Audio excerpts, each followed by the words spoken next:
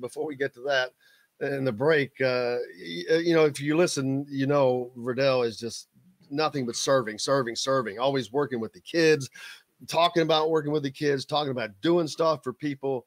And now he just dropped by. He's continuing with his civil servancy, or trying to. Verdell, I just got to congratulate you for and his wife's a doctor. I mean, it's helping people, man. That's all you guys do.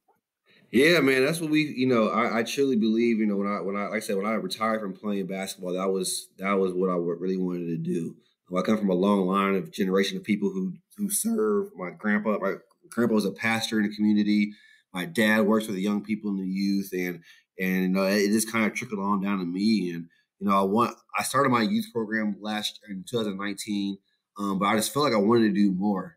And so this past year, during the whole COVID situation, I started the process of becoming a Champaign firefighter. So I've taken my test. I've done passed my CPAT, my ladder climb test, and the final eligibility list will be revealed on the 28th.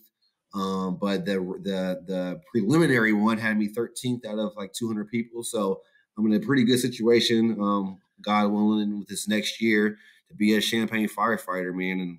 And like I said, most people don't know. They just know me as a basketball player. But as a young person, one of my dreams was to be a pro basketball player, a pilot, and a firefighter. And so hopefully if I can get 2 out of those 3, man, that'll be extremely blessing. So we're just continuing trying to just help people, trying to help the kids in this community, and trying to just be a source of help and hope for a lot of these young people. And that, Hoosier Nation, is the exact kind of basketball players or student athletes you want at this university. Oh my God. I mean, is there a better representation or ambassador